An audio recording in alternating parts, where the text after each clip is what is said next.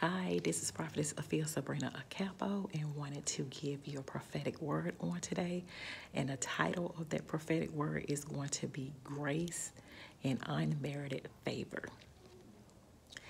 And let me get started. And as I go through this prophetic word, I'm going to provide you scriptures in relation to it. And as with any prophetic word, you would definitely want to go to the Lord in prayer, testing the spirits to affirm and confirm that this prophetic word is for you. And let me go ahead on and get started. Good news, release, and favor. This is the year for it. This year, 2021, for favor in unlimited measures.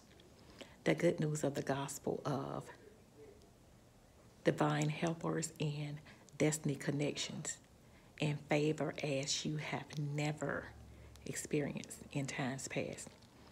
This is your year.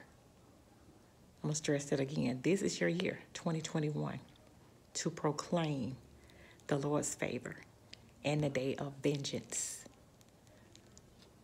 of our God, to comfort all who mourn. Isaiah 61:2.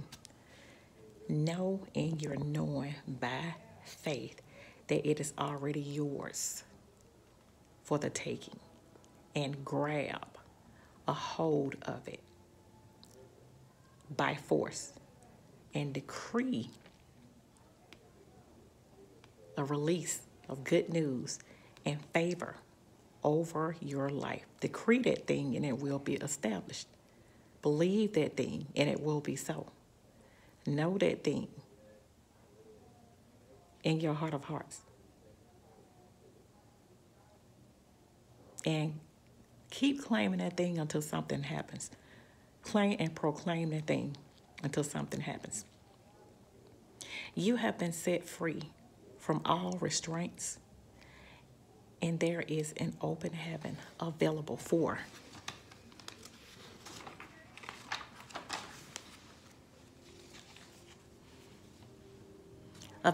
you to commune with him, with Jesus, in your secret place, and ask, seek, knock, making your request known unto him. Deuteronomy 15:1. At the end of every 7 years, you shall grant a release. And that's Isaiah 52:7. At the end of every 7 years, you shall grant a release. Isaiah 52:7. How beautiful upon the mountains are the feet of him who brings good news, who publishes peace, who brings good news of happiness, who publishes salvation, who says to Zion, your God reigns. The Lord is reconciling. The Lord is reconciling and resurrecting every area of your life. Psalm 90:17. Let the favor of the Lord, our God, be upon us and establish the work of our hands upon us. Yes, establish the work of our hands. This year is going to be different than in times past because there will be no more repeated cycles.